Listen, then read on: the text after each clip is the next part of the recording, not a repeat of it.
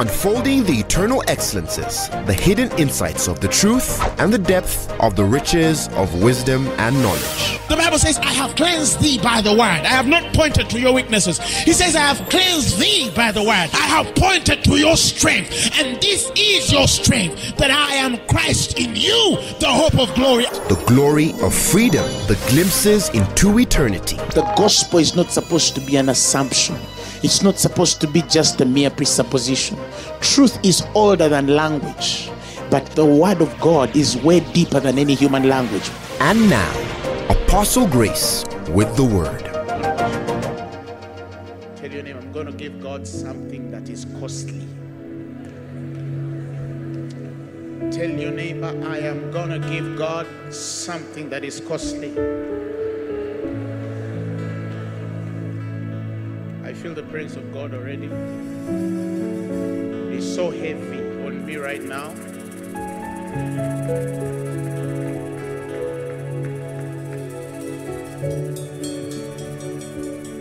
I feel the presence of God. I feel. Is somebody feeling it? Is somebody feeling the presence of God?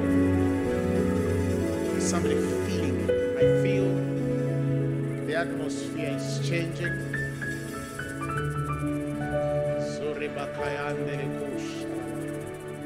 Give God something costly.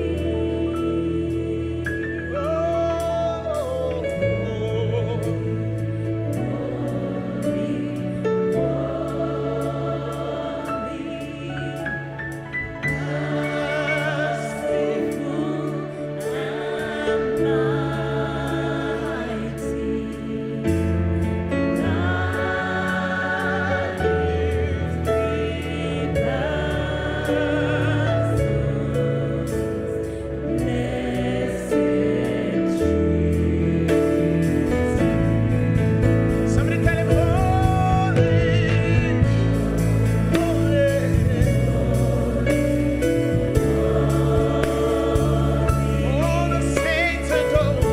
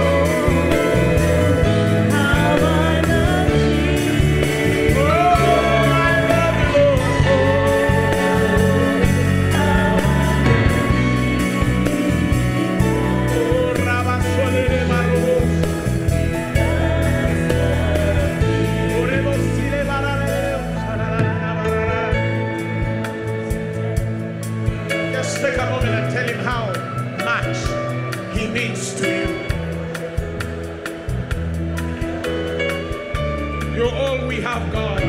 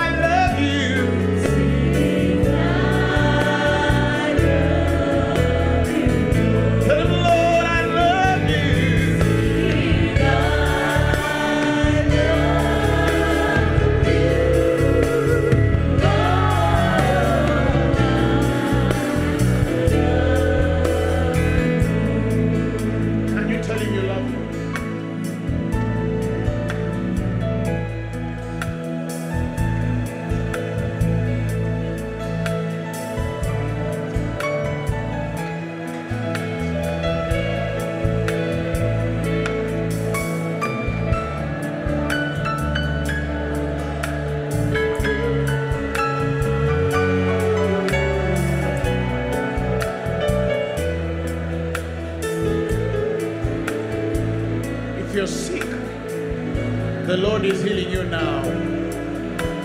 I feel the presence of God. I feel a presence that makes whole. I feel a power that uplifts and upholds.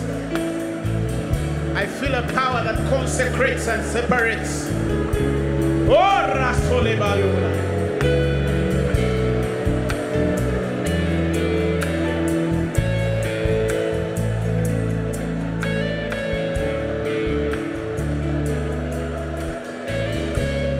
Talk to him and tell him, God, I love you.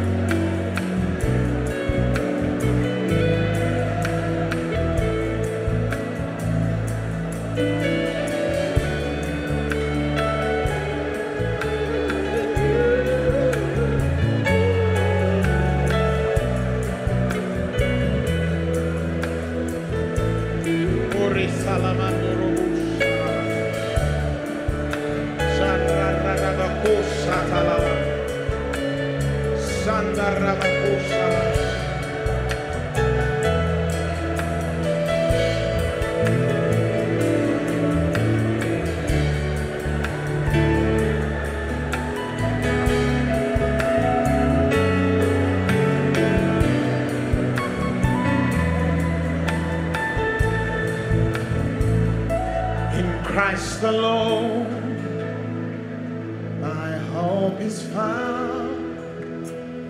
He is my life, my strength, my soul. This cornerstone, this solid ground, found through the fiercest trial. Let's go. What has the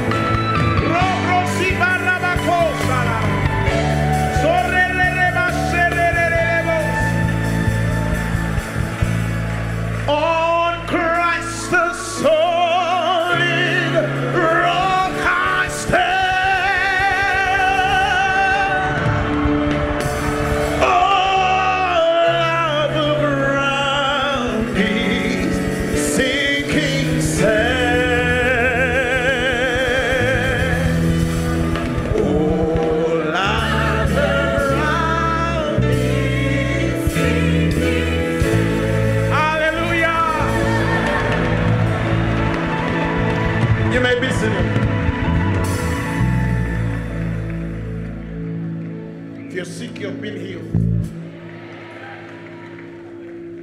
I'm not encouraging you. I'm just telling you what just took place. If you came sick of any pain and God has just healed you, put up your hand. So people know what I'm saying is serious. Put up.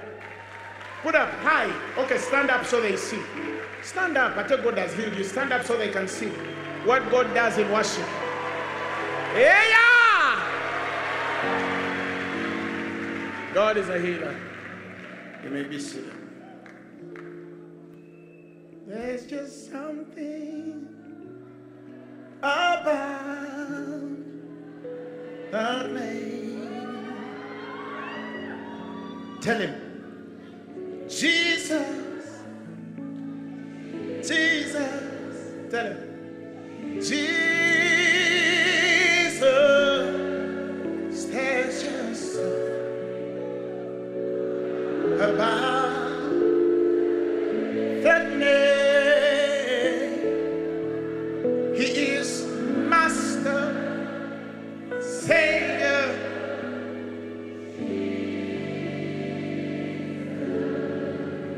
that forever after the rain. Oh, Jesus, Jesus.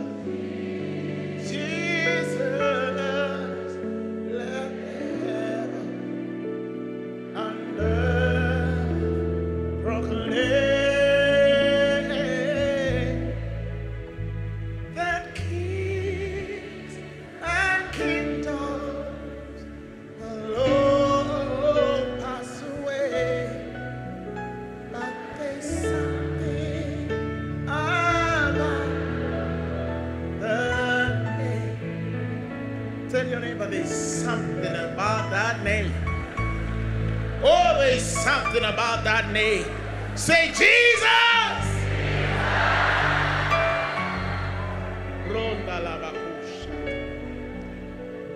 Thank you, Lord Jesus.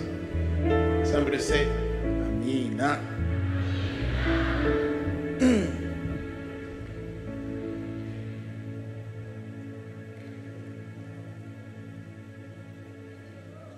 Daniel chapter 6. Daniel chapter 6. Verses 1. Let's begin from verse 1. Daniel chapter 6. Verses 1. Are we there? Are we there? Now, let's start reading. The Bible says,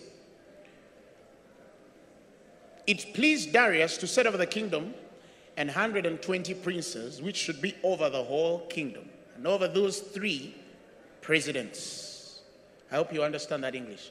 He set 120 princes, and over those princes, he set 3 presidents. All together.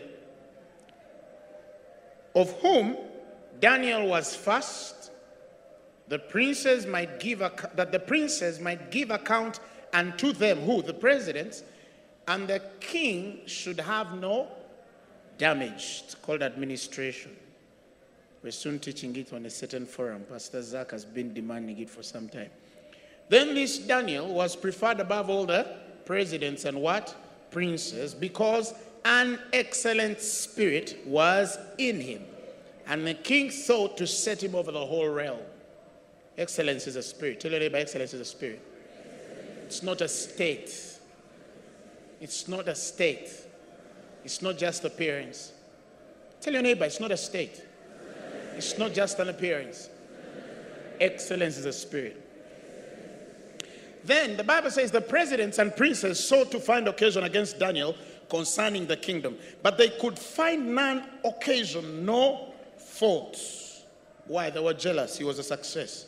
For as much as he was faithful, neither was there any error or fault found in him. Then said these men, we shall not find any occasion against Daniel, now underline that portion, except we find it against him concerning the law of his God. Somebody underline that. They said, we shall not find any occasion against Daniel except we find it against him concerning the law of his God. Somebody said the law of his God. Say it again. Say the law of his God. Of his God. Now, it's not news. It's as old as human life has existed, that a man is blessed when he walks with God. Are we together? A man is blessed when he walks with God. Are we together? Not when he visits the sanctuary. Are you hearing me? Not when he serves in the church only.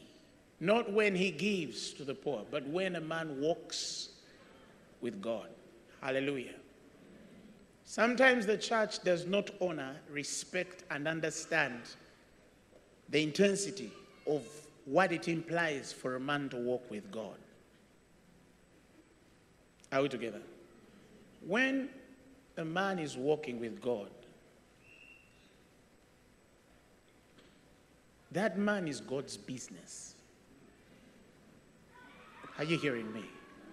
When a man walks with God, that man is set apart by God.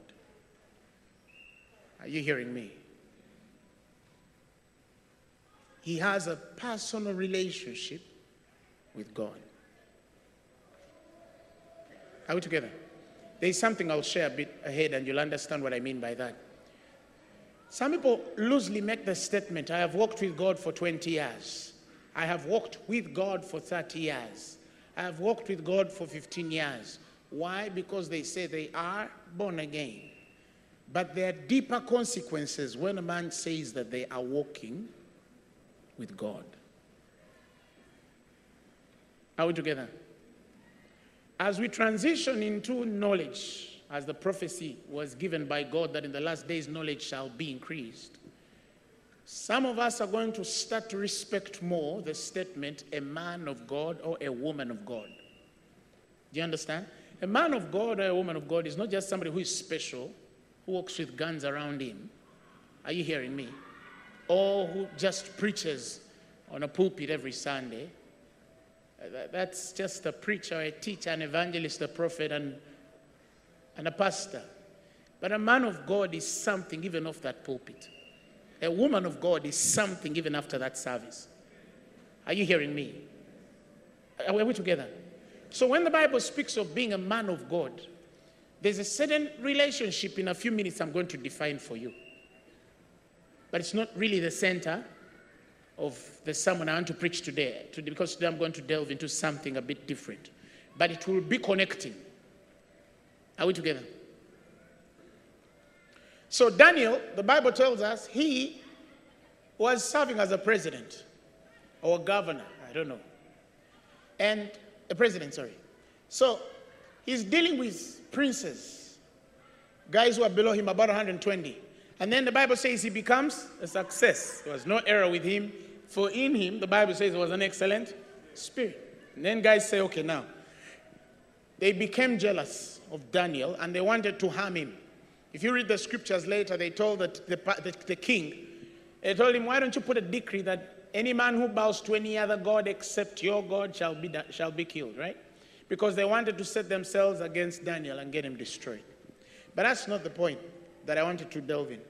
My mind here goes to the fact that it's as old as any man knows that when a man walks with God is a success. When certain things fall out of line, sometimes it has to do with a man's walk with God and relationship. Are we together? You remember the days of Jonah? The Bible says that the ship started shaking. And this guy says, who on this ship defiled their God? There's something. Somebody must have played and pressed the wrong button. This thing is just not happening by mistake. Until the man came out and said, the Lord has instructed me to go somewhere else. And then I what? Thank you. Before that, wherefore they cried until the Lord said, There's a version, the verses before that, if you want to read it. Begin with 12, I think.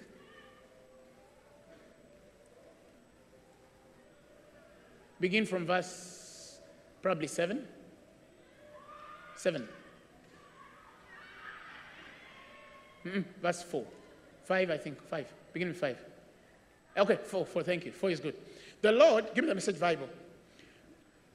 The Message version.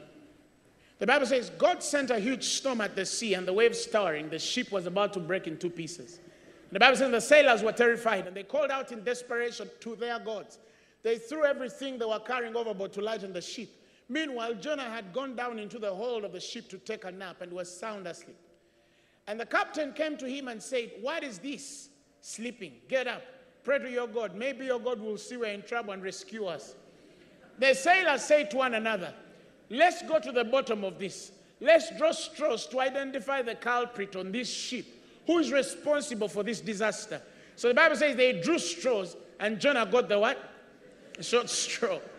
And then they grilled him. Confess. Why this disaster? What is your work? Where do you come from? What country? What family? He told them, I'm a Hebrew. I worship God, the God of heaven who made the sea and the land. At that, the men were frightened, really frightened, and said, what on earth have you done? What have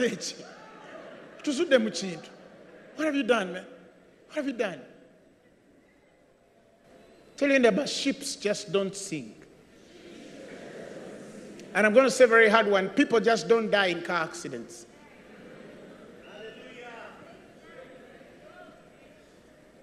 Say, I refuse to die like that. Say, I refuse to die like that. Christians have a way of saying, no, it's the will of God. Sometimes we must understand the will of God. Are we together? I know it was the will of God. It took him that way. Let me tell you. Does that mean that everyone who dies in accidents is wrong or has sinned or has done something wrong before God? No. I'm not saying so. I'm only saying that people just don't die like that. For we do not wage with flesh and blood. Are you hearing me? If he should take me, let him find me in my sleep and take me home comfortably with all my teeth in, right? That's my story. Praise the Lord. Are we together? I refuse to die an honorable death. Are we together? Unless it has to do with the gospel somewhere in Manila. That one you don't mind. You understand? That one you don't what? You don't mind. But I was just driving out.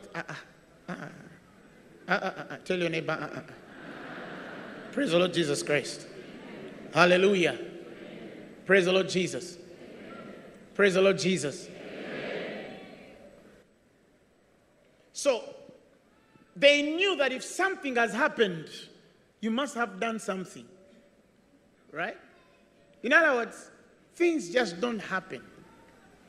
Now, when we transition into knowledge, you realize that when Hosea 4:6 says that my people die because they lack knowledge, the primary reason why people just die is a lack of knowledge.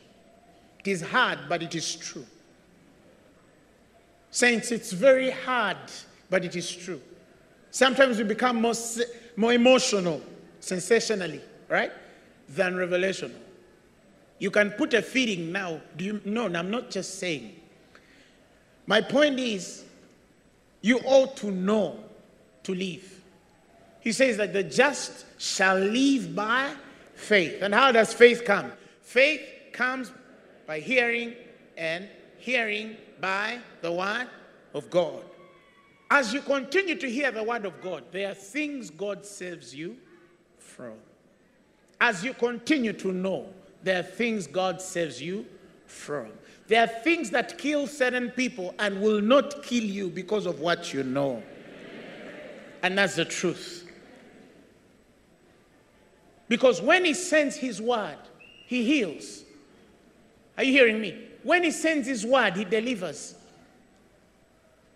That is why I believe that as the church transitions, we are going to live longer, healthier, richer, more anointed. Why? Because he is increasing knowledge. Of course, a few will fall on the way.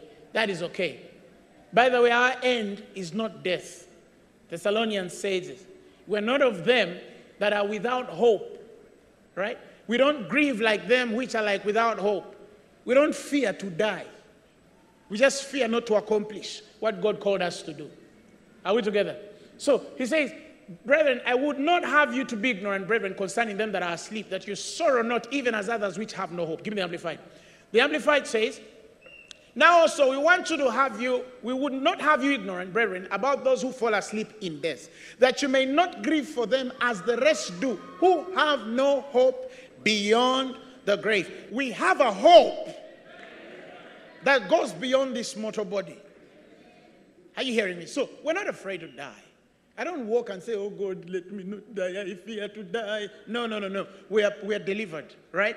Death has no sting on you. Somebody said death has no sting on me.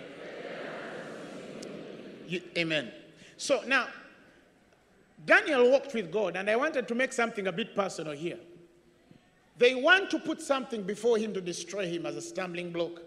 And the scriptures say, they say, we shall not lay anything against this guy except we find it against him concerning the law of his God.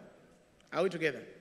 Now, when the Spirit of the Lord was ministering to me about that scripture, I realized that he could have said, except we find it against him concerning the law of God. Are we together? They would have said, then say these men, we shall not find any occasion against this Daniel, except we find it against him concerning the law of God. Right? But the scriptures have not said the law of God. The scriptures have said the law of his God. There is a possession of God. Right? In the law he sets before Daniel. I don't know if I'm making sense. There's a place of God possessing him in the law he sets. Now, in there, he's not talking about the law of Moses. And I'm going to qualify that. In Hebrews, he says, in that day, I shall establish another covenant with them. Are we together? He says, I will establish another covenant with them. 10:16. He says, this is the covenant. Hebrews 10:16. He says, this is, brother. Hebrews 10:16. This is the covenant that I will make with them after those days, saith the Lord. He says, I will put my laws, you see, mine, right, laws into their hearts, and in their minds I will write them. And the Bible says, next verse, and their sins and iniquities I will remember no more. The ownership comes in again. Next verse. Nowhere remission of these is. Now, where remission of these is, there is no more offering for sin. Having therefore, Jesus. Let's go back. I need to show you something. Let's go back. Before. I think some of you might lose me. No, before. Thank you. Let me begin from there because I'm going to come. And I've realized that I left some people. This is the covenant. He says, I will make with them after those days. He says, I will put my laws. I will get my laws and I will put them into their hearts. And their minds will I write them. He will write them. Right?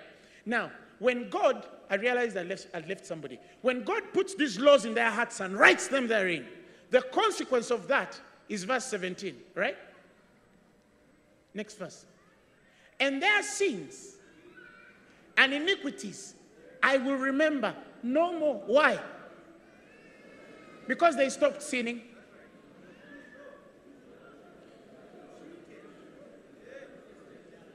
I don't know whether you're getting it. Okay, let's go back. Somebody doesn't get me. Let's go back to 16.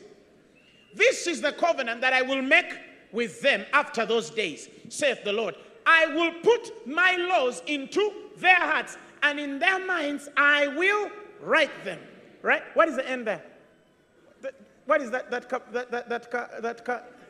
semicolon? What does the semicolon mean? the next one completes what has been said before, right? In other words, it doesn't end with me just writing in their hearts. The next verse says, when I write, their sins I will remember no more. I don't know whether you got it. The moment I write my laws in their hearts, their sins I'll remember no more. Why? Because once I write them in their hearts, something will happen. Right? The next verse says, now let's go to the next verse. Now where remission of these is, there is no more offering for sin. Praise the Lord Jesus Christ. So, in that the Bible says now, next verse, having therefore, brethren, boldness to enter into the holiest by the blood of Jesus. You see that? By a new and living way, which he has consecrated for us through the veil. That is to say, through his what? His flesh. And having a high priest over the house of God. You see, let us draw nigh to him with a true heart, in full assurance of what? Faith. Having our hearts what? Sprinkled from an evil conscience and our bodies washed with pure water. I don't know if I'm making sense. What comes first is when God puts his laws in your heart, right? The first thing he does is to forget your sins, okay? Now, someone says, but that doesn't make sense. Wait, that doesn't make sense. Because you see, this new creature is not given laws. The laws are put in there. So this new creature is the law. I don't know that. The law is a part of the new creature, right? But God's laws, I don't know if I'm making sense, but God's what? God's laws. That is why in Isaiah, even later in Hebrews, it says that I shall be their God and they shall be my people, right? There's a place where the law of God, just when I said the statement, the law of God, shifts and transitions in relationship and becomes the law of your God. Right? Where God owns that particular law. I don't know if I'm making sense. Where God owns what he has put in you. And I'll tell you what, God cannot own what he has put in you if it is against you. Because he's for you. The Bible says, blotting out the handwriting and the ordinances that were against us and contrary to us, nailing them to the cross. When Jesus came, he blotted out the handwriting of ordinances that was against and contrary. The law of Moses was against and contrary. The law of God is for you. He owns it. He says, that's mine. Mine is for you. What's for Moses is against you. I don't know if I'm making sense. Can I say it again? So when the Bible says he blotted out the handwriting. Oh, someone said, what do you mean? Okay, give me the Amplified. Amplified. Having, 1, 2, 3, let's go. Having cancelled and did what? Blotted out and wiped away the handwriting of the note bond with its legal decrees and demands which was in force and stood against, hostile to us. This note with its regulations, decrees, demands, he set aside and cleared completely out of our way by nailing it to the cross.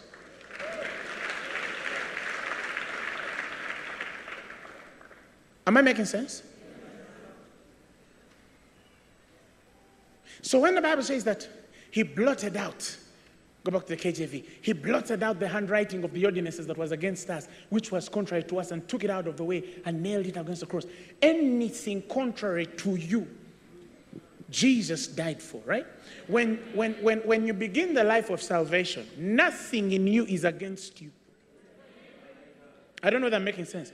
Nothing in you is against you. It can only work for you. That is why when he puts these laws in the scriptures, the Bible says, I will cause them.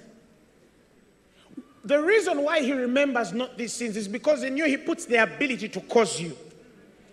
I don't know if I'm making sense. He says, I'll put my spirit within you and cause you to walk in my statutes. I will cause you. There is a thing that just causes you. You don't say, let me not steal. No, there's something that causes you not to steal. Now, when you're dealing with a new creature, it's error to tell them not to do what they are configured not to do. Okay, it's wasting their time. You'd rather explain to them this configuration and they understand. Now we are dealing with the law of our God. Are we together? I don't know if I'm making sense. You see, let me explain something.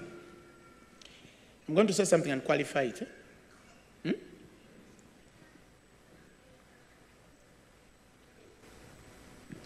In Romans 8, there is now therefore no condemnation. Many of you know that scripture, right?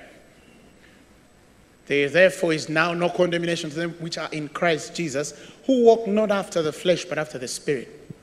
Some people read that scripture as, for now there is no condemnation to them which walk after the Spirit, which do not do the things of the flesh, but do the things of the Spirit.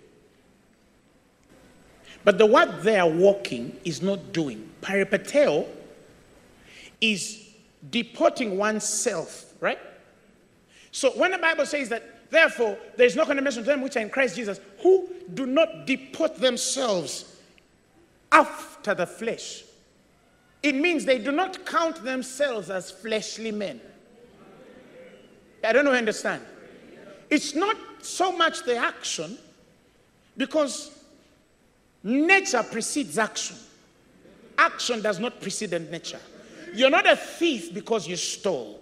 You're a thief because you carry an Adamic nature. Right? So you carry a corruptible seed. It can steal. So stealing came after the nature to steal. Right? When you change the nature, you're no longer a thief. I can see stealing in you, but I cannot call you a thief anymore. I don't know if I'm making sense.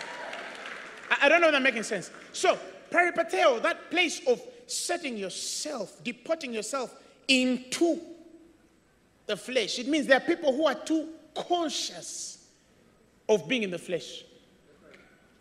Every day they imagine themselves no more human beings. They submit themselves to the laws of humanity. They submit themselves to the things and the elements that humans are controlled under and humans control. So here he's saying that he's not talking about them who walk after the flesh or who set and deport themselves into the flesh and assume every time and are conscious. Right? Now, do you remember what the kind of cleansing of the conscience, which I just read about a while ago, right? Because we sprinkle ourselves from an evil conscience, and then our bodies are washed. I think the order. When a man can fix the conscience, you'll fix everything about you, right? Now let's go back to something I need to show you. Now, give me the Amplified of the same, Romans. The Amplified of the same, Romans 8:1. Therefore, there is now no condemnation, no judging guilt or wrong for those who are in Christ, who live and walk not after the dictates. You see, live and walk. You see, live and walk, live and walk, live. They don't live after the dictates of the flesh, but after the dictates of the Spirit. And the next verse says, for the law, listen, of the Spirit of life. Why? When you became born again, you received the law of the Spirit of life. That's the law of God. That's the law of God. It is the law of the Spirit of life, which is in Christ Jesus, the law of our new being. When you become born again, that thing is not in a man who is not born again. It's in a man who is born again. It's like the other day I was reading something in James. I'm going to show you something. Take our Simba Wakati, I'll put a stick there. In James, many people read James 5:17, right? You remember when they're reading James 5:17? He says Elias or Elijah was a man subject to like passions as we are. And he prayed earnestly that it might not rain. And he reigned not on the earth by the space of 3 years and 6 months. When people read that, do you know what they think? When somebody reads and says Elijah was a man subject to like passions as we are. Right? When you read the word there, the Hebrew word for, actually the Hebrew statement there says Elias was a man subject to like passions as we. Right? He didn't say R. The Hebrew doesn't put, the Greek doesn't put R. And I'll explain that. Elijah is not like you. In fact, let me explain it. Give me the Amplified. The Amplified says, Elijah was a human being with a nature such as we have, not as we are. I don't know whether you understand. He was a human being with a nature such as we have, not as we are. We have a human nature, but we are not human beings. Look at this man. What is he saying? Every day you say it. Listen, that you claim it with scriptures every time. You say, in him we live. So your living is in God, right? In him we move. And in him we have our being. Our being is in Christ. We are Christ beings. We're not human beings. I don't know if I'm making sense. So when people say Elijah was a man of like passions, they say, even Elijah was a human being like me, but he stopped the sun. No. He was a human being like the nature of human being you carry, but you are after another identity. You are defined differently because in you is the law of the life-giving spirit. And I'll explain the difference. When a man who is not born again, like Elijah wasn't born again. He was a soul with a relationship in God. Because the Bible says in Corinthians that howbeit that the first man was a living soul and the second man was a life-giving spirit. And he says howbeit that the first was natural and the second was spiritual. That means that Elijah was a natural man with a relationship with God. When a natural man prays for rain, this is how his prayer works. He says, Father, send rain, right? Natural man relating with spirit God. Spirit God hears and then sends rain. It has nothing to do with him. It has everything to do with his prayer. That's why in James he's talking about the prayer of a righteous man, right? But let's transcend a bit higher than that. When you become born again, the treasure leaves heaven and settles inside you.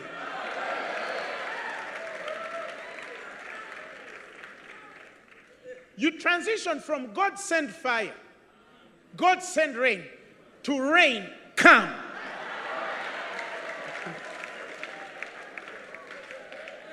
I don't know where I'm going. God no longer wants, no. God wants it to come out of you. He says we have this treasure in earthen vessels. Now to him who is able to do exceedingly abundantly above that which we dare to ask or think, according to the working power that comes from heaven. No, that worketh in us. The new creature is the embodiment of that power. He trusts you. You have the ability to hold it. I don't know whether you understand what I'm saying. You decree it, it happens. Why? Because the very mouth that speaks it comes with the power to execute it. Why? When you speak, out of you comes power that worketh to do exceedingly abundantly above that which you dare to ask or think. Because it's inside you now. T.L. Osborne, I love the way he said it.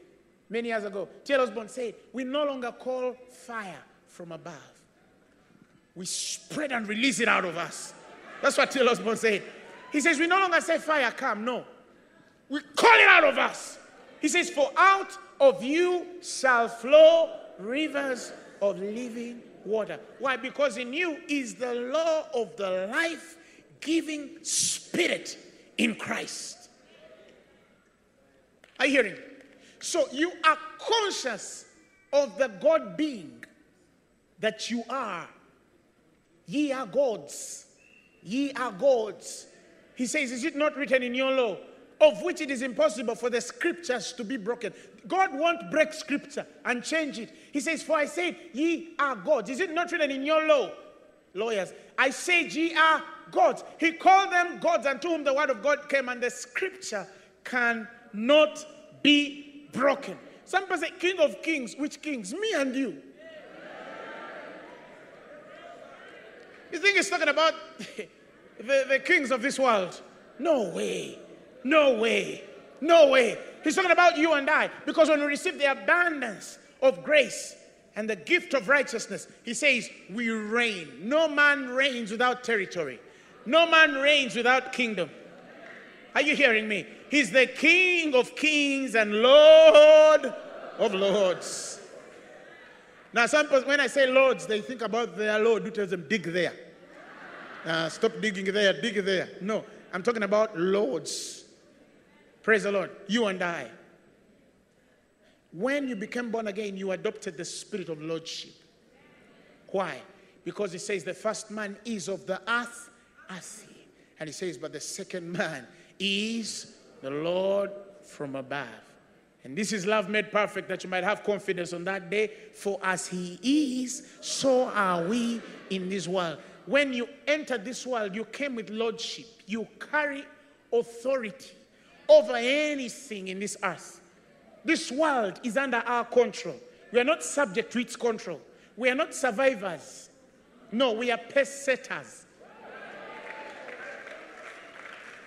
Christians can't say, oh, how am I going to survive in this world? How am I going to survive in this world? Oh, Lord, how am I going to survive in this world? No, you're not a survivor on earth. Let's go back to Romans. I need to show us something. So he says, for there is now no condemnation, no adjourning guilt of those who are in Christ Jesus, who live and walk not after the dictates of the flesh, but after the dictates of the Spirit. They don't set themselves as human beings. They're not conscious as carnal, fleshly men, right? Therefore, next verse. For the law of the Spirit of life, which is in Christ Jesus, the law of the new being, has freed me from the law of sin and death, right? For God has done, listen, what the law could not do, its power being weakened by the flesh, the entire nature of a man, without the Holy Spirit, right? That's the entire nature of a man without the Holy Spirit. Sending his own son in guise of sinful flesh, and as an offering for sin, God condemned sin in the flesh. What did he do? He subdued, overcame, deprived it of its power over all who accept Christ. The moment you become born again, you have subdued, you have overcome. Sin is deprived of its power. You do it because you like it. You can't do it anymore because it has power over you. That's why I tell people, you can't tell me you're born again and you're addicted. You can't be addicted of what God deprived of power. It's like smoking pepper and you get high. Yes, I'm high. Why? I smoked pepper, a piece of pepper. No, it's impossible. You can't smoke a piece of pepper and get high. He deprived sin of its power over any man who accepts the sacrifice. So you do it because you like it. You cannot be under bondage. Me, I'm addicted. I can't stop drinking. You can stop. Me, I can't stop drugs. You can stop. I can't stop messing myself. You can stop. You can stop. Me, I don't know. I have this anger. It goes to my grandfather. New creature. New creature. Tell your neighbor, I can stop. Because sin is deprived of its power. Now, next verse. So that the righteous and just requirement of the law might be, listen, when Jesus died, the righteous and just requirement of the law might be fulfilled or met. He didn't say by us. He said that it might be met in us. I don't know whether you know the difference. He's not saying that the righteous requirement of the law will be met by you. No, it is met in you. Are you seeing the difference here? When his laws get inside you, when you receive the Spirit operates in you to fulfill the requirements of the law. So it's not even your business. It's the business of the Holy Ghost. Right? And For us who live and move not in the ways of the flesh, but in the ways of the Spirit. Our lives are governed not by the standards according to the dictates of the flesh, but controlled by the Holy Ghost. Next verse says, for those who are according to the flesh, are controlled by its unholy desires, and set their minds and pursue those things which gratify the flesh. Give me the KJV. The KJV says, for they that are after the flesh do mind the things of the flesh. That's what I was saying. When you're after, it means when you're conscious that you're a fleshly man, you realize that you mind the things of the flesh. Have you seen people who fight each other? Then they beat, then they reconcile later. Then the guy says, Anti tulibantu tunyiga. Okay, let me translate it for those who don't know English. He said, we are human beings. We're human beings. See, there are things you claim and they're not supposed to be yours, but to err is human. Hey. Yes, but me, I'm not human. Okay, does that mean that there is no error in the flesh? It can be there, but I'm not conscious of this human guy. I'm conscious of the spirit man. I don't know if I'm making sense. So I don't use those lines. Are we together? Are we together? So when you mind the things, it means you set your mind. Some people are too conscious of how human they are. You get it? The other day I found a Christian telling his friend, hey, don't sit on a border. What's in your head? What's in your head? What's in your head? What is in your head? What is in your head? You have movies that are playing out scenes that human beings, I don't know if you understand what I'm saying. Let me tell you, be free. Because whether you're on a border or whether you're in a plane, you can die.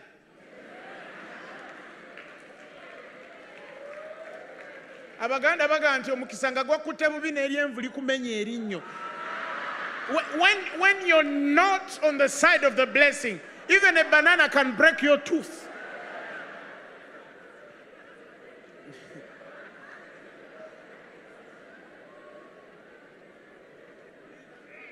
Yeah, I remember those times before I bought a car. I used to sit on borders for like 5 years. And my father saying, "Na mwana wange border." After he says it, I say, "Rabako shalande costa." I cannot. No. He says none of his bones was broken. This is a scripture, and he is, so am I. I will never break on a border. I refuse that. In the name of Jesus Christ.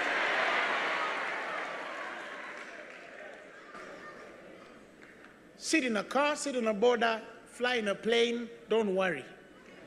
You're different. Tell your neighbor, I'm different. Do you know why some of you fall prey to the devil and his works? It's because you're too cautious. You know, there are people who say, even the way we teach them sometimes, we tell them, you know you are human beings. Anything can happen. People are too cautious to be human beings. You understand what I'm trying to tell you? Instead of telling them, no, you are godly beings. Nothing will befall you. You are tempting the devil. No. He's already tempted. Do you understand? He's already what? Tempted. Are we together? You're tempting God. God cannot be tempted, neither tempteth he any man with evil. No man can tempt God. And God cannot tempt, praise the Lord Jesus Christ. He cannot be tempted with evil. You can't say Mbokema Katonda. That thing doesn't exist. You can't tempt God. Are we together? So some Christians, see, it's like many of you read the scriptures. Who has known the mind of Christ or God that he should instruct him? For we now have the mind of Christ. Can you read that in the Amplified? The Amplified says, for who has known and understood the mind, the counsels and purposes of the Lord, so as to guide and instruct and give him knowledge. He says, but we have the mind of Christ. Listen, and do hold, what do you hold? The thoughts and feelings and purposes of his heart. Can Jesus be there and worry on a border? You don't get it. Jesus sits on a border, those small motorcycles. And then Jesus is like, Ropoko Shala, Sharaba. You understand? Tell your neighbor, I think like Christ. I'm not conscious of accidents. I'm not conscious of death. I'm not conscious of weakness. I'm not conscious of failure. In the name of Jesus. Because you hold the thoughts, the way he feels, and the way he purposes. Don't set yourself against it. Let's continue. Let's continue Romans. Give me the message. It says, obsession with self in these matters is what? Dead end. Attention to God leads us out into the open, into a spacious, free life. I don't know. Some of you, instead of being conscious and giving attention to God and the Spirit, you're conscious to self and your ability. Next verse. He says, focusing on the self is the opposite of focusing on God. Anyone completely absorbed in self ignores God, however good you are, and ends up thinking more about self than God. That person ignores who God is and what he is doing, present continuous. Because you're so conscious of yourself, you start ignoring what God is and what he's doing. Right? You're so conscious of yourself. Oh, mama, let me not fall down. You? Sigwa. Yeah, did you hear that? Sigwa.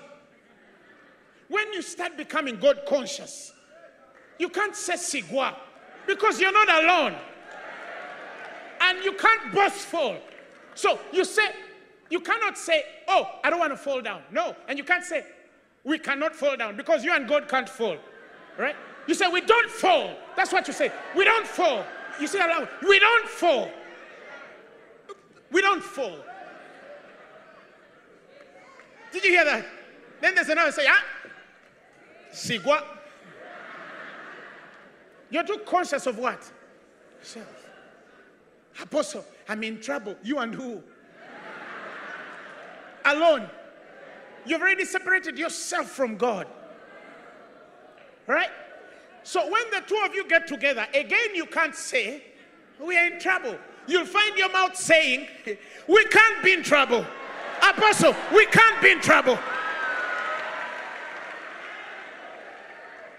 A certain guy sent me an email a few days ago. He said, Apostle, last semester my GPA was 3 point something. This semester it is 2 point something. Listen, I love the way the guy said it. He says, but I thank God because I'm wiser. Now a carnal man will say, let us be realistic. Tell your neighbor there is no reality except Christ.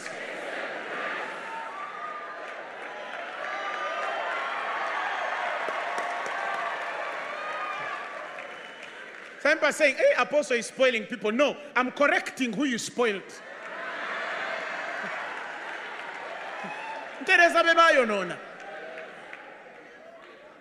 Are we together? The guy said, but I'm wise, Apostle. I thank God because I'm wiser than last semester. I'm wiser than last semester. I told the guy, brother, that's the Spirit. That is the Spirit. Next semester, I know he will do better. Why? Because the communication of your faith can only become effectual when you start acknowledging every good thing which is in you, which is in Christ Jesus. Hallelujah!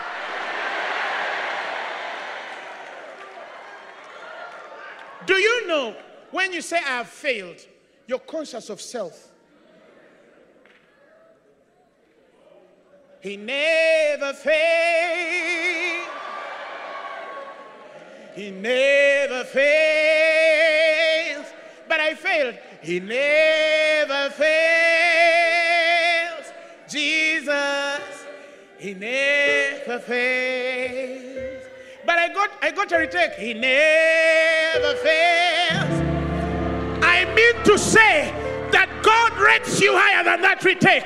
The race is not to the swift, neither the battle to the strong, neither bread to the men of skill, but experiences happen to every man. That's why the most successful men didn't go to school. Because some people were too conscious about self, and they thought that because they attained by merit in this world, let me tell you, the thing called blessing puts you on the same line with a man of merit. When the man of merit makes 2 steps, for you, you make 1 step.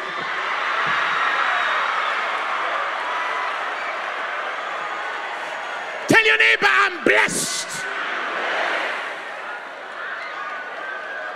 Don't ever be compared to a man who is not walking after the covenant of the new creature. I am blessed. I am blessed.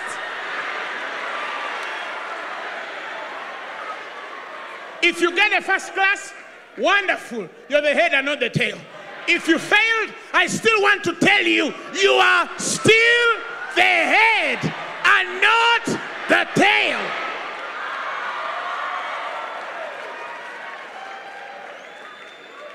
Why? Because he has been made our wisdom, our redemption, our sanctification. That's men rating you. Now somebody says, now this one is advising our students not to read. No. The incorruptible seed can't fail deliberately. But if you should see failure, it didn't fail. Because it's incorruptible. And you know what? It sounds crazy, but they still come. Because you're making sense. Even next Thursday they'll come because you're making sense. Hallelujah. Hallelujah. From day one I said I refuse to rate myself with this world. I cannot subject myself to a Babylonian system. Are you hearing me? Babylonian, there is competition. That's why your boss says evil things about you, and then the other one also snakes you in front of the administrator such that they can cut your money, and then even the other one reports you, and then the other one says, because it's competition. You understand? They are all like little chickens competing for food. We are not in that level. Tell your neighbor, I'm not in that level. I'm Melchizedek. You don't know my beginning and you don't know my end. He says, and so is a man which is born of the Spirit. They're like a wind. You don't know how much they have or how much they will have, but you feel them, baby. The wind bloweth where it what? It wants. If I want to be a success, I am a success. If I want to heal, I will heal. If I want to increase, I will increase. If I want to drive a car, I will do it. Are you hearing me? Because I blow where I list. What do you want? What do you want? This is what you are saying, Apostle. It is too good to be true.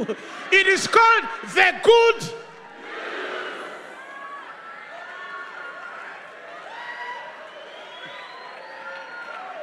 It's the good news.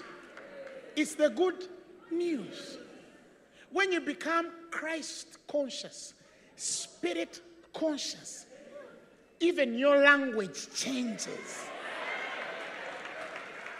Your language changes. I can never say certain things again. Even if you twist my arm how, I cannot say them. If I must communicate them, I'll look for another word to mean something, but there are certain words my mouth can never say. Why? Because I cannot set myself from God. He says, I will never leave you. So you cannot introduce yourself alone.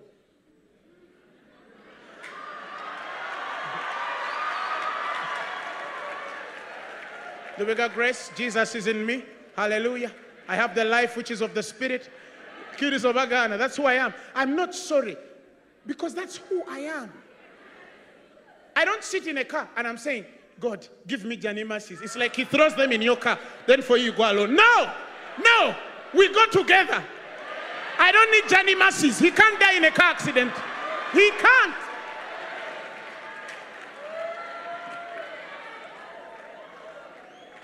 I don't know if you understand what I'm saying. I don't need Johnny Mercies. I have Christ. He can't die in a car with me. No. I still have a lot to do.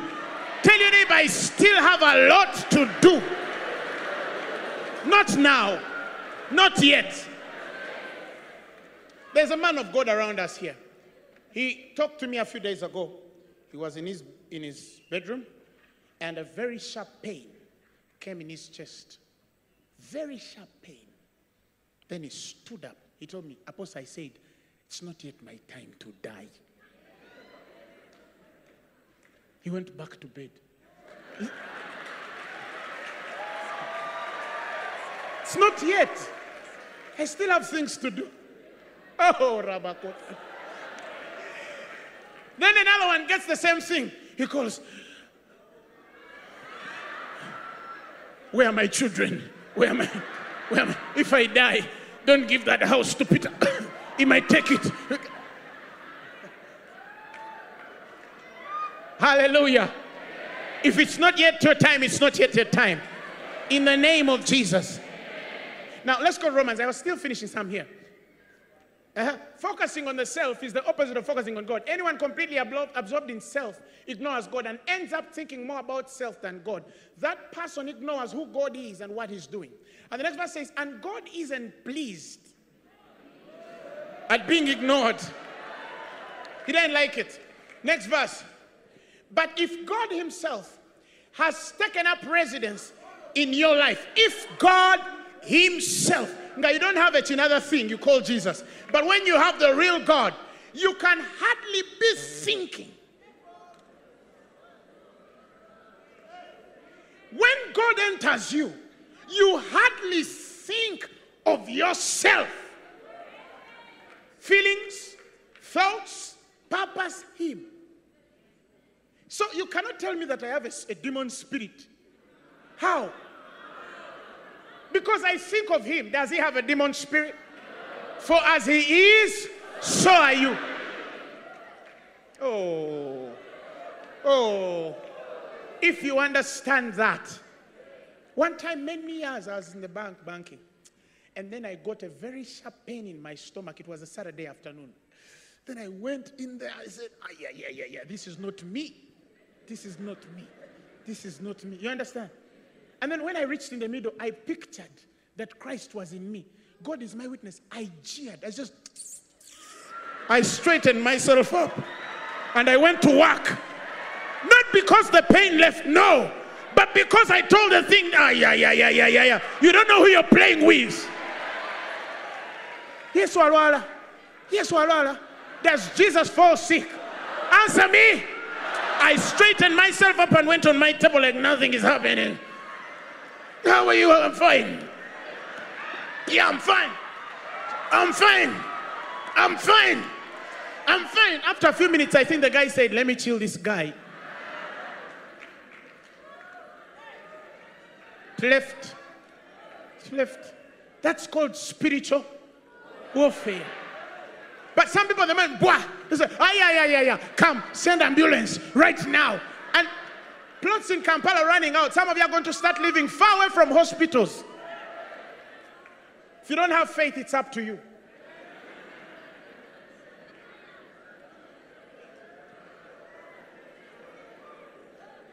One time I was in America preaching, and a certain pastor wrote me an email later and told me, we don't believe that God was sent to heal everybody. Apostle, that's erroneous. That's erroneous. God didn't come to heal everybody. We don't believe in that. Then he quoted the what? The thorn in Paul. You forgot that Paul said, and to keep me from getting puffed up because of the abundance of revelation. Some of you don't even have revelation. You also say, I have a thorn in the flesh. He told me that's erroneous. Jesus didn't come to heal everybody. So as I looked at that email, and God told me, don't answer it. I never responded to it. Sometimes I don't feel obligated to answer a man who hasn't had God. I wish he came to Africa, where women produce on the road because hospitals are far. where people speak in tongues because that's the only option.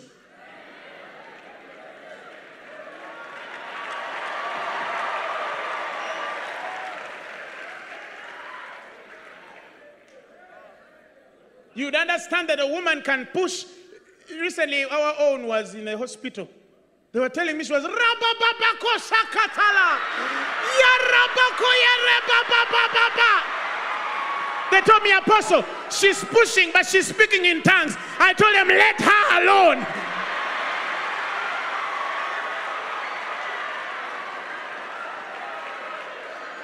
Others are calling on their mothers and fathers. The other one is Arabake. Jobokotalaba Rosakaye.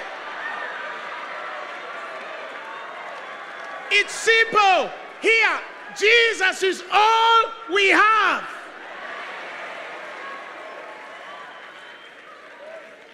He said, I shall heal all your diseases.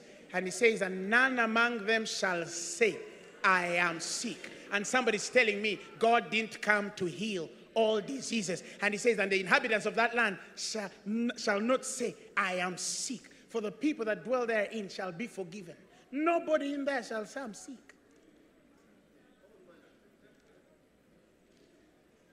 Are we together? When he was wounded for our transgression, he didn't say, yours no, but for everyone, no. All of us. If a man of God chooses to be sick, that's their problem. Me, I refuse to be sick. Be it done unto you according to your faith. Because let me tell you, there is a universal distinction of faith that disqualifies anything that seeks to disqualify any man who believes. And that is the simple word, whatsoever you ask. Whosoever shall say. Whosoever means everybody. Whatsoever means anything. It doesn't disqualify anyone. It doesn't disqualify anything. Everything can be healed. Everything can be done. And anybody can do anything. It's up to you. So, me, I'm that side. I'm not in the thorns. I'm where? Whatsoever, whoever shall not say, I am sick. Me, that's where I am. How many are with me there? I knew. Let's finish the message so you go home. Now, the Bible says, Romans, please. He says, if God himself has taken up residence in your life, you can hardly be thinking more of yourself than of him. Anyone, of course, who has not welcomed this invisible but clearly present God, the Spirit of Christ, won't know what we are talking about.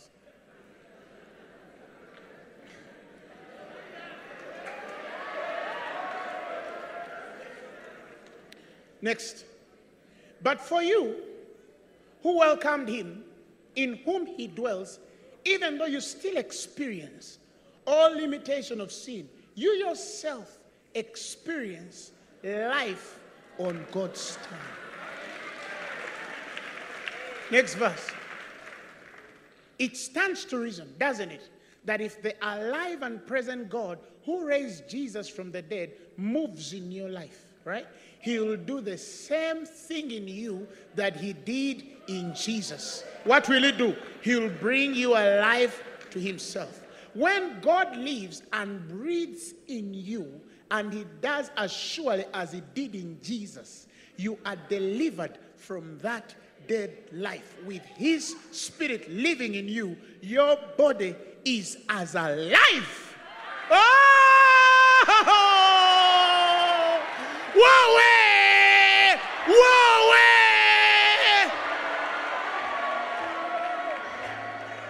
You enter, they tell you have cancer. What were you even doing there in the first place? If you by mistake entered there,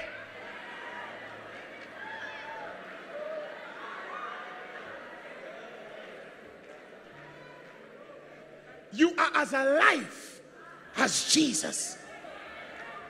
Can Jesus worry that he has cancer? Jesus, we are sorry. You have cancer. Can Jesus worry? No, I refuse to. You know, right now, I'm treating some people. I'm imagining how you're going to look at 90. When you feed on this thing, indeed, the scriptures are clear. If you eat well, you live long.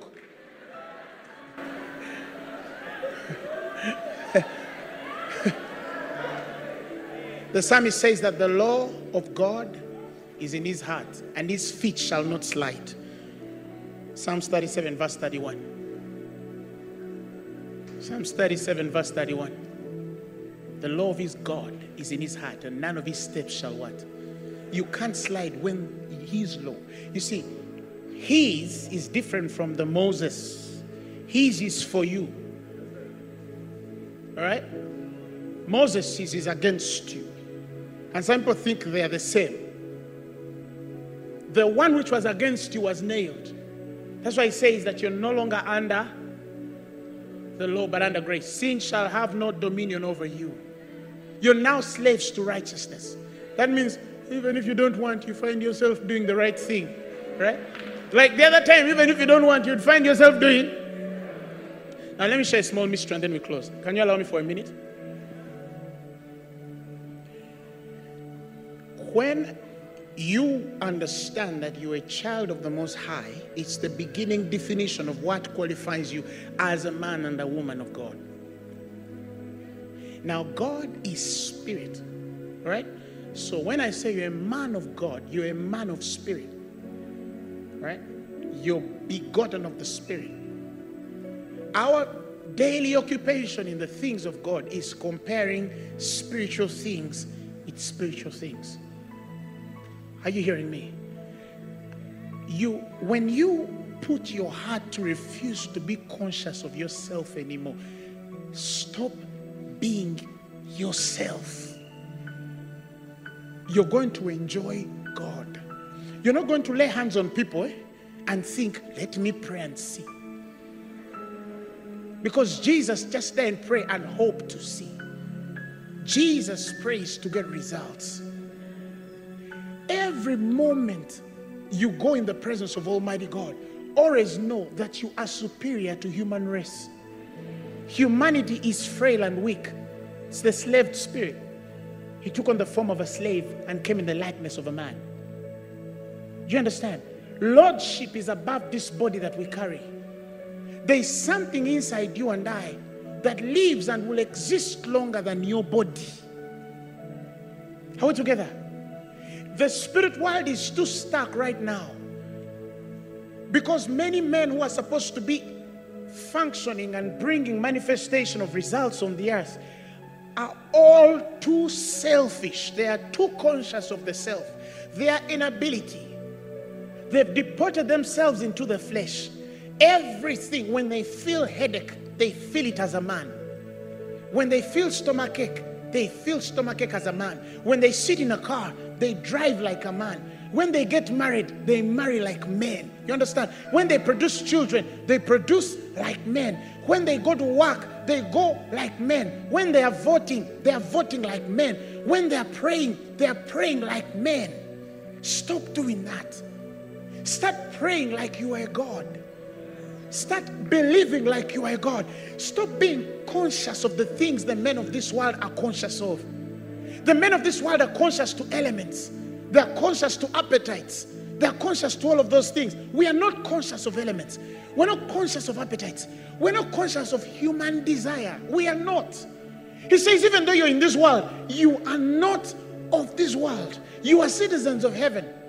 You have to, everything you do, always remind yourself, you're not going to marry like any other normal person. You're not going to have children like any other normal person. You're not going to build a ministry like any other man. You're not going to drive a car like any other man. You're not going to live like any other man. You're not going to die like normal men.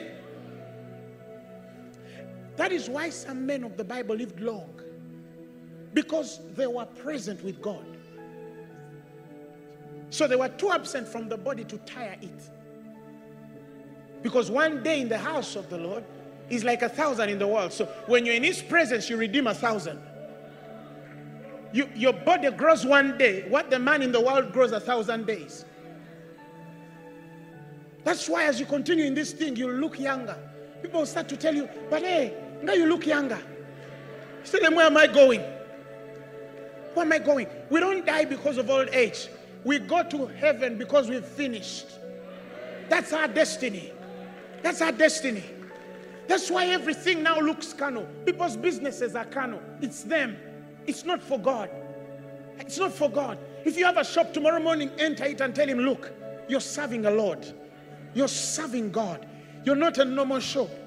You're not here just to make money and give me food on my table. You're here to build the kingdom of Almighty God. You're here to occupy until he comes. But the conscience, that's why Paul says that my spirit, my conscience bears witness with the Holy Spirit that what I'm saying is true. The only thing that I can approve you in the spirit world is the state and stability of your conscience to the spirit of truth. When your conscience is aligned to truth, he says, I say the truth in Christ, I lie. My conscience also bearing witness in the Holy Ghost. The place in you that receives and hears God must bear witness in truth, with truth, in the Holy Ghost. You must be conscious of the Spirit in truth. Be conscious. Be conscious. Me, when I enter a place, I'm conscious. I know when I enter a building, something must change. When I leave a nation, the people in that nation must feel it that I left. That's my conscience. Are you hearing me? That's my conscience. When I walk alone on the road, I don't walk like a normal human being. I don't think that I'm walking like a normal human being. I feel that inside me there is this guy boiling. Are you hearing me? He's great and big in me. And sometimes I find myself on the road saying, Robos, Telepaya, Raka. You understand? When people attack me, I say, God, look at them attacking us. I don't say, they're attacking me. No, they're attacking us. You always listen when I'm saying, when they wrote about us. Some of you think I mean you, Fanero. No, I mean me and him. So, why are you persecuting me? See, I own God. I own God and he owns me. Somebody say, I own God and he owns me. He's mine and I am his. Hallelujah. So he can't set in you what's against you. The law of your God is for you. It will work in you and accomplish in you. Now, I want you to just take a minute and speak things God speak. Don't make human prayers. Please, just speak things God speak. Say something. Say something.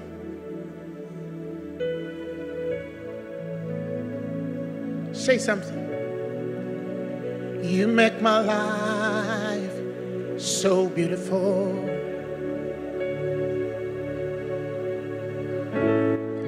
For as you were, you have made me here on earth. There's nothing greater than these. That's why I love you forevermore.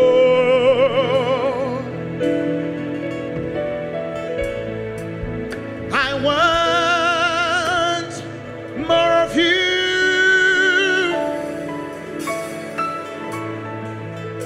and I want more of you.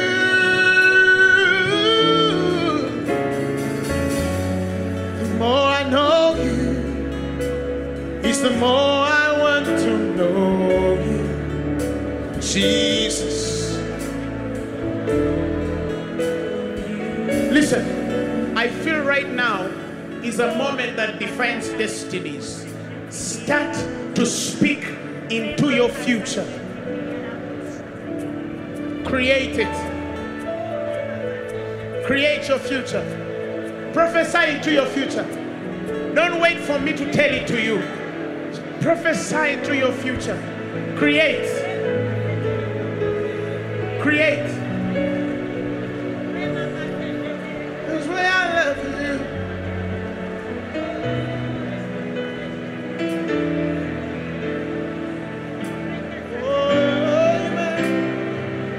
You make my life so beautiful.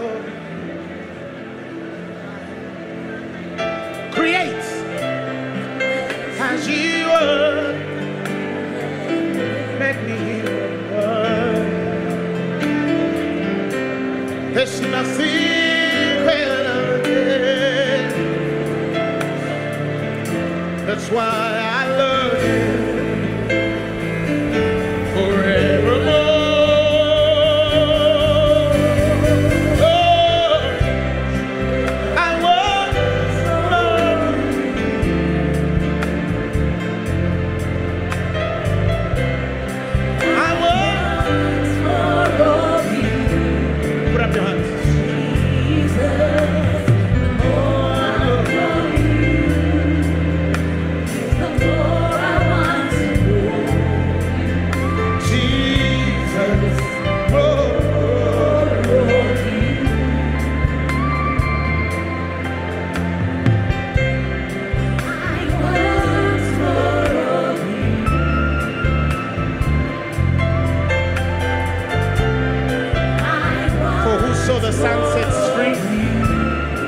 Says is free indeed.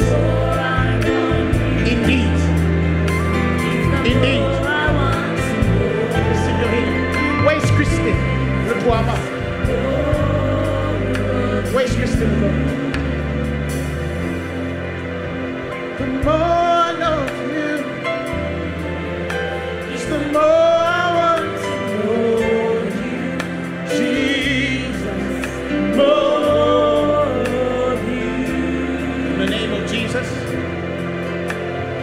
I cut out every abnormal growth in your body.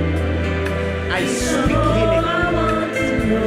Be healed. Be healed. In the name of Jesus. In the name of Jesus.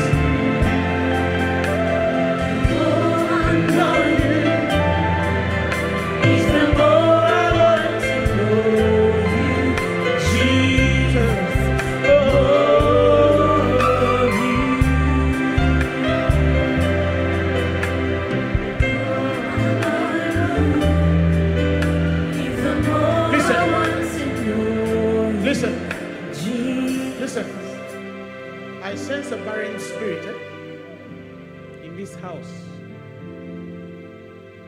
and I've seen that its expiry date is now. Listen, right now, wherever you are, you barren spirit, I command you, get out, get out, get out, get out. Get out! Get out! Thank you, Lord Jesus.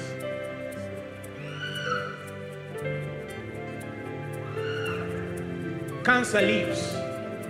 Anybody who has been diagnosed with cancer, I feel the spirit of cancer leaving now. Now. Now. Now. There's somebody you've been having a swelling in your left breast. God is healing you now. Now, now, now, in the name of Jesus, in the name of Jesus, in the name of Jesus. For whoso the Son sets free is free indeed. Thank you, Lord Jesus. It's done. Let me say a few words on your life. I decree in the name of Jesus that tonight self dies. Self-conscience or consciousness dies. Tonight you're conscious of only God, because in Him you live, move, and have your own being. In the name of Jesus Christ, I decree that you're free from self. You're delivered from self. And God is going to make your way so bright that the people, I see that people will come and watch you. People will come and watch you. I see a light shining on your path.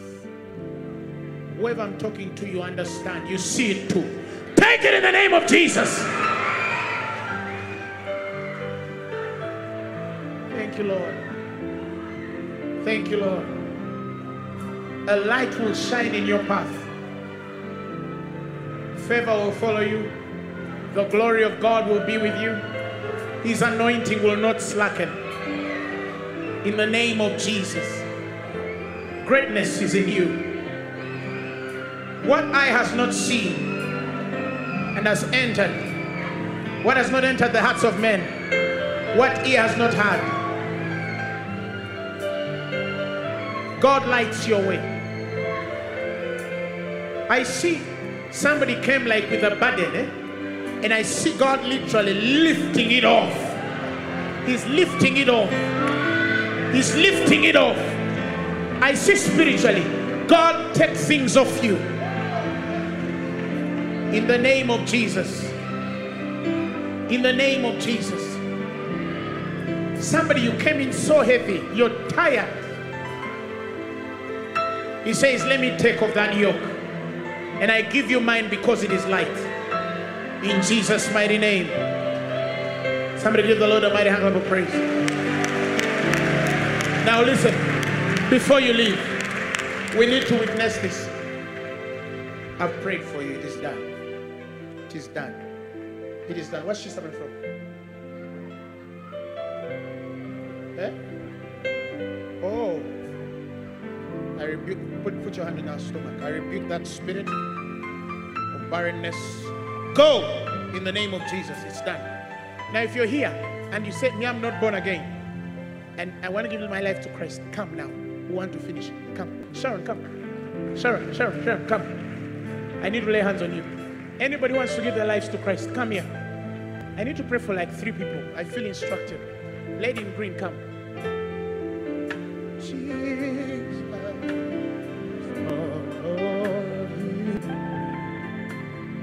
If you want to be born again, come and stand here.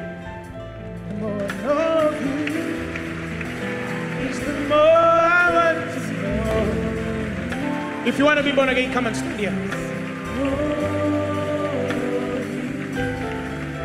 Father, in the name of Jesus, separate her, anoint her, in Jesus' mighty name. Come. Raise your hands. In Jesus' mighty name. Be lifted off you. Let it be lifted off you. Let you walk free. Let you walk free. Let you walk free. Let you walk in the Spirit. In the name of Jesus. In the name of this. God says you're going to walk. Everything is going to come easy. In Jesus' mighty name. Anybody wants to give their life to Christ? Anybody wants to give their life to Christ? Come. Come. Is that all? No, there is more. Come on. And ask your neighbor. You people, don't just sit. If you're not, come. I feel there is more. Come. Help her. She'll hit her head down. Push her to the other side.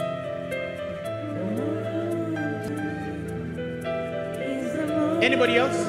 Anybody else? In the overflow? Anybody else? Is anybody else wants to give their life to Christ? Huh? Huh? Can I close? All right. Repeat this after me. Jesus, I believe with my heart that you died and rose again.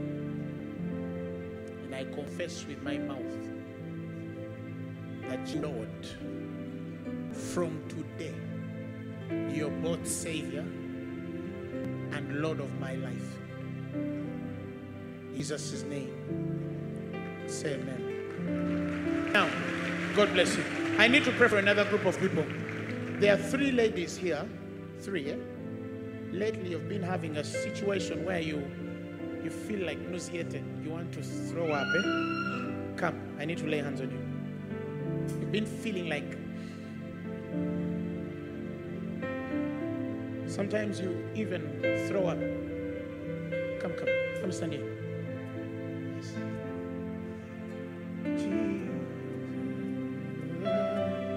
Put up your hands. There's a 3rd one. Where is she? You're here. Put up your hands. In the name of Jesus, be delivered. Be delivered. Be delivered. Be delivered. Be delivered. Whatever you ate comes out now. Now. I refuse that affliction in the name of Jesus. I speak healing right now. In Jesus' mighty name. Amen. Where is Susan Okodi? Come. Where is Susan? Thank you, Lord Jesus. Be healed. Be healed. Be healed. Where is Susan? No, Susan Okodi. Where is she? Susan Okodi. Where is she? Susan. She's outside. Be healed. Where is Susan? Susan. Cody. Where is Susan? Where is Susan Okodi? Where is Susan Okodi? Overflow. Where is Susan? She's around.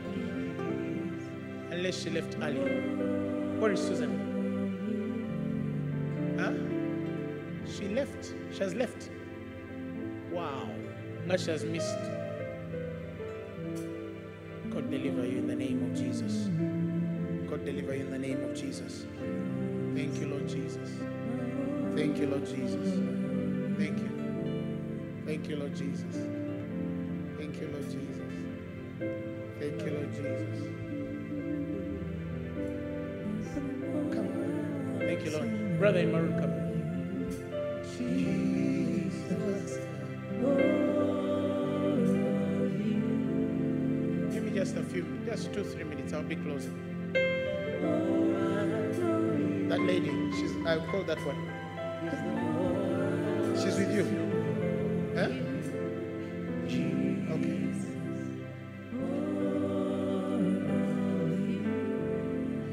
Thank you, Lord Jesus. Come. Give me your hand. In the name of Jesus, you will not struggle again. God opens doors for you. In the name of Jesus Christ, these hands are free. For whoso the Son sets free is free indeed. Receive it in the name of Jesus. Receive it in the name of Jesus. Thank you, Lord. Father, I thank you for what you're doing in his life. I thank you for the anointing that you're pressing on his life. In Jesus' mighty name. And the grace of our Lord Jesus Christ, hey, love of God and fellowship of the Holy Ghost is with us all now forever. Amen. Father, we thank you for the giving of your people. May you bless them, multiply them, increase them in generous and multiplied. Amen. He heard me. Hallelujah. Thank you, Lord Jesus. Thank you. Nyabo, come. The one next to the one in pink. Is the Lord. I've seen the word restoration. God is going to restore. God is going to restore. Relationship, God is going to restore. I see God restoring. Come. Father, in the name of Jesus, let her be restored. Everything she has lost comes back. In Jesus' mighty name. Somebody say amen. All right. You can go home. Men of God, come and help me. For those of you who want to be prayed for, Pastor Zach, Pastor Sam, Pastor Kutesa, you can come and help me. The elders. For those of you who want to be prayed for, we have men of God here. Oh, just stand here. Come to these men of God. Pastor Zap, Pastor Kutesa, Pastor Sam. You can come if you want to be prayed for. He's the Lord. The pastors are standing here. Jesus. Thank you, Lord Jesus.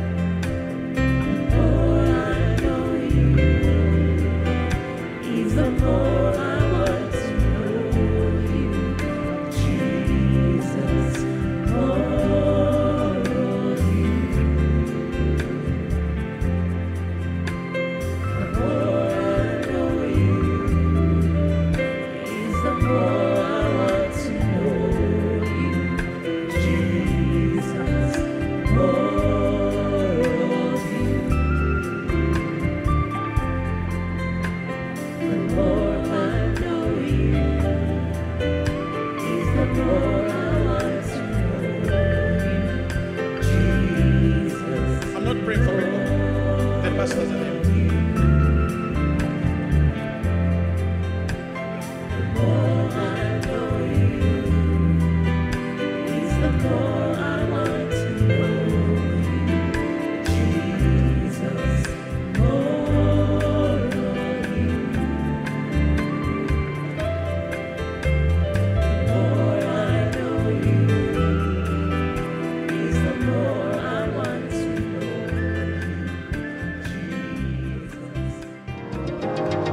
The message you have just heard was brought to you by Phaneroo Ministries International. For more information, contact us on telephone number 041-466-4291 or email us at phanerokampala@gmail.com. You can also find us on the web at www.phaneroo.org. Or better still, feel free to join us every Thursday for our weekly fellowships at Uma Multipurpose Hall from 5 p.m. to 8 p.m. You can also catch the live stream at livestream.com/Phaneroo.